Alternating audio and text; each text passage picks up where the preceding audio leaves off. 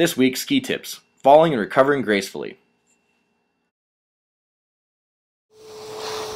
Hey guys, Ryan and John here from RAWFootyfilms. December 23rd, 2011, we're at Sierra Tahoe, and today we're going to show you how to get up gracefully after falling down. Alright viewers, today we want to talk real quick about helmets and safety gear before we get started. Goggles with UV protection, that's going to protect your eyes the best from the sun and the snow glare. You want to make sure you have nice warm layers so you're not miserable out here on the chairlift. We've all seen this guy before, or maybe even this guy. Every smooth recovery starts by planting your feet firmly underneath you. Engage your uphill edge, use your poles for balance, and stand up perpendicular to the fall line. Now you're ready to go. If you begin to feel out of control, first, don't panic.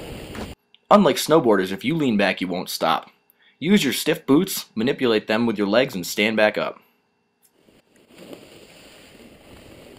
In the event of a fall, don't panic. Slide to your back, recover your feet underneath you, use your poles, and stand back up. As your speed increases, you may slide farther. Don't panic.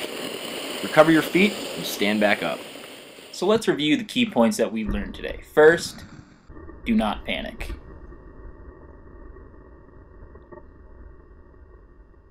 Just stand back up. Second, regain control. Engage edges into the snow and use your poles to help yourself balance while you stand back up. Just stand back up.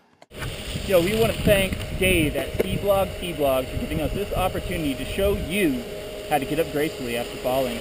Thanks for watching. Thanks Dave.